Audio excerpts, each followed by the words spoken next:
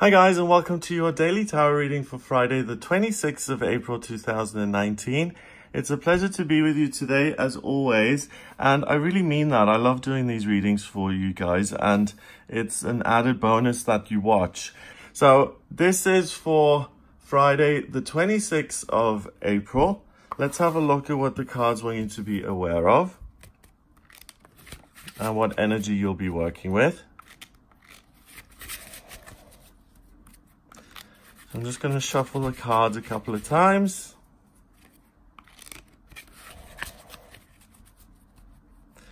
And here, the cards on the right are being shuffled.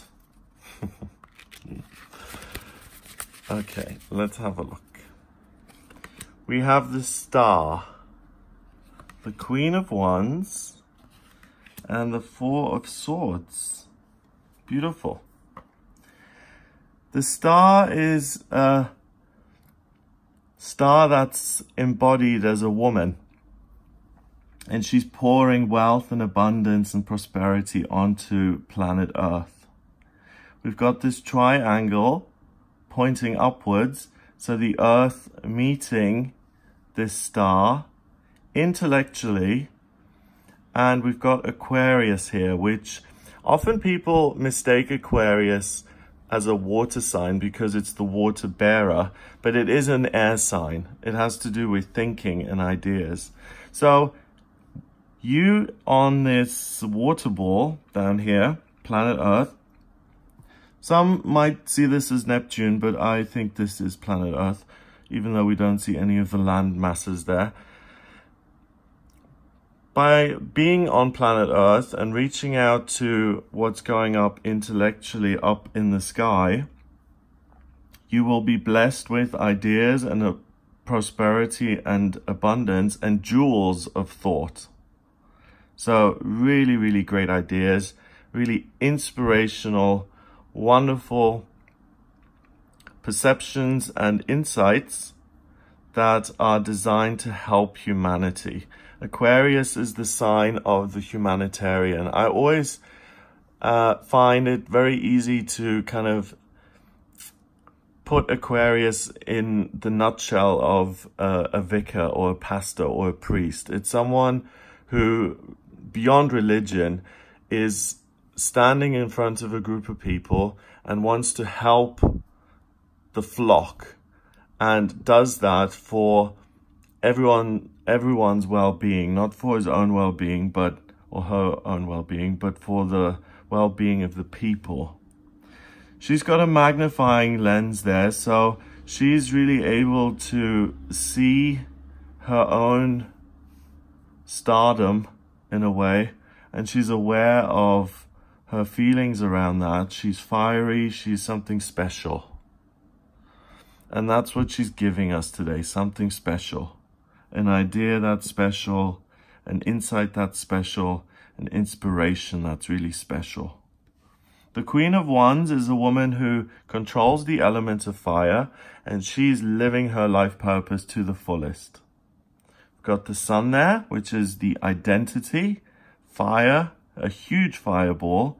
The sign of Leo, the Sun rules Leo in astrology, and it couldn't be happier than when it is in Leo, because it's a fire sign. The Sun and this lion, we've even got the way it looks in the sky here, drawn out, mapped out there. The Sun in Leo is when it's able to express its energy without being constrained. It's fun, it's extroverted, it loves being silly, it likes children, going to theme parks, singing, messing around, just having a good time, just enjoying life.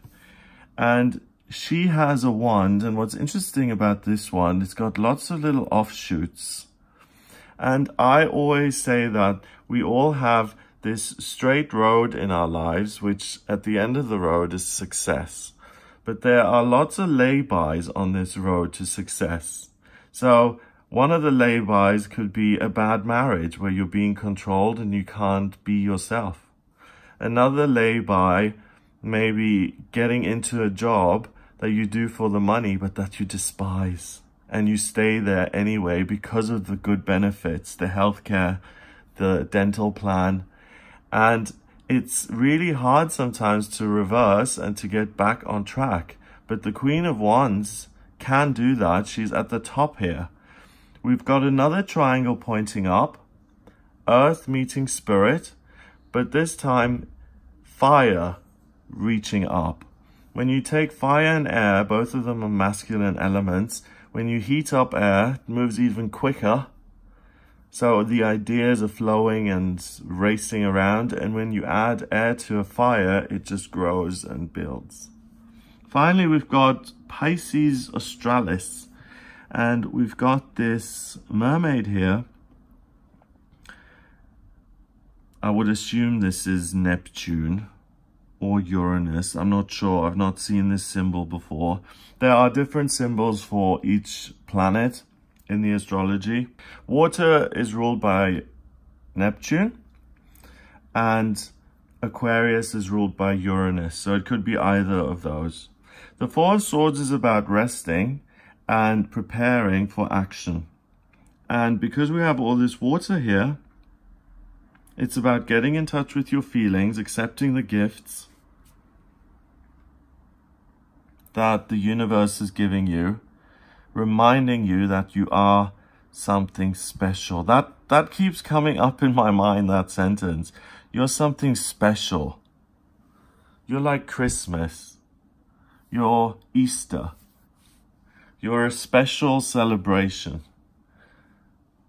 That's what kind of keeps entering my consciousness as I'm doing this reading. So it's feeling that, embracing it, saying, I am something special, and it feels natural. And I'm going to use that specialness, my unique, amazing self, again, Aquarius, to be of service to other people. And these four swords, they are not dangling above me, causing me anxiety or fear. These four swords have been carefully placed downwards. Swords are the element of air again. So we've got a lot of air here today. Masculine element. You think, you express yourself, you communicate, you decide, you judge.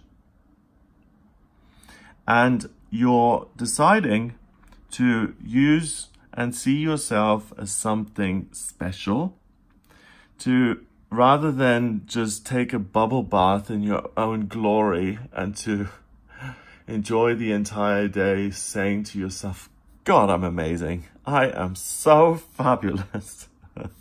Instead of doing that, you help other people. It gives you the confidence to help other people. And the Queen of Wands is at the center of this reading. So it's by having this confidence that you're really able to either reverse out of one of these laybys that have kept you stuck in life and to get you back on to your right path. And it's fixed fire. So this is your destined life purpose. This is your destined path in life.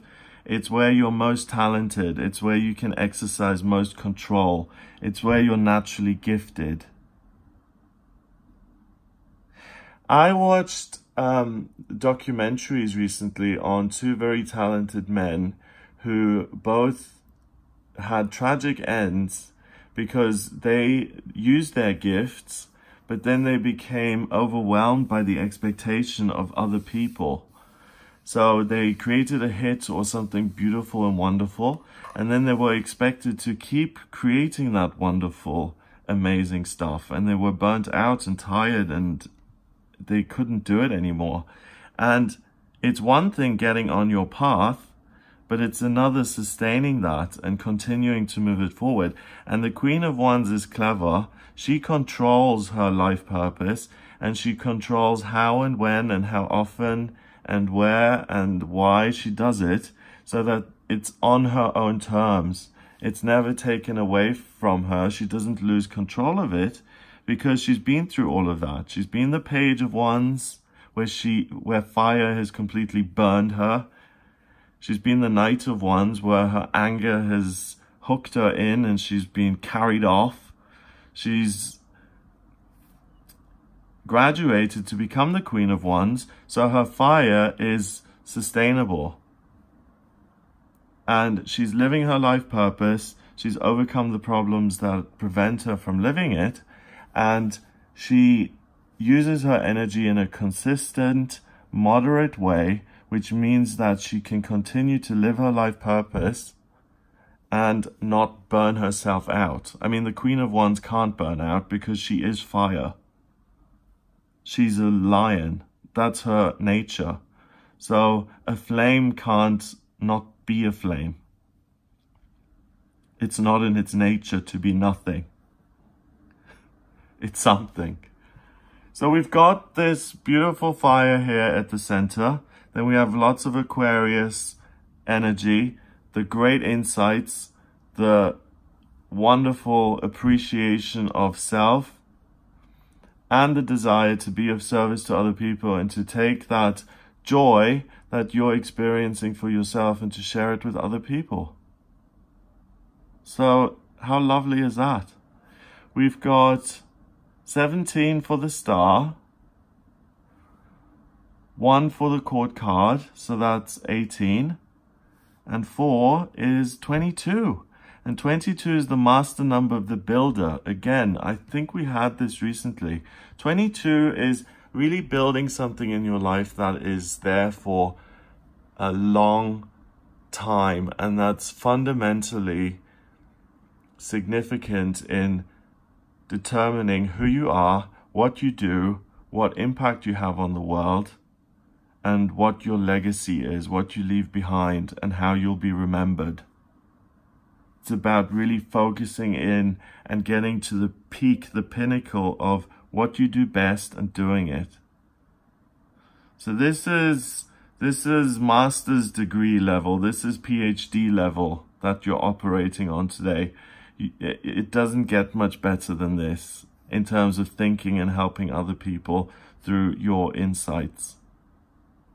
So have a lovely day. If you really struggle with your life purpose and you can't seem to get yourself out of one of these laybys, or you just don't know what you're gifted, where your gifts are, because a lot of people have a lot of balance between the elements, and a lot of people suffer with being good at everything. And if you're good at everything, it's very hard to narrow it down and to say, okay, I'm going to commit to being a psychiatrist, for instance. So if you're interested in finding out what your life purpose is, what your vocational aptitudes are, so what your soul mission is, what's destined for you in love and career and finance and travel and spiritual progress, and what's coming up in the next 6 months and a year, I use the tarot, astrology, and numerology in my personal readings. The personal readings allow me to do a solar return chart for your birthday, and I can see what's coming up from your birthday this year until your birthday next year. If it's not your birthday, I can do a progress chart and look at the transits and see how the planets are going to affect you over the next couple of months and years, and how you've changed as a person. So that's the predictive part of the astrology that allows me to look ahead. But your natal chart in itself, I draw up by using your place of birth, date of birth, and time of birth. If you don't have the time of birth, order a chart rectification with me. I get 10 life events and I work out your time of birth. Once I have that, I'm then able to draw up your natal chart, and that tells me everything about you. I use the tarot as well to give me extra insights while I do my readings, and the numbers I take notice of, because sun at 23 degrees means freedom to me, and the sun at 25 degrees means that you're fired up when you use your mind and you're creative. So if you are interested in any of that, then please visit the website gregoryscott.com and order your reading there. Have a lovely day, and I'll speak to you tomorrow.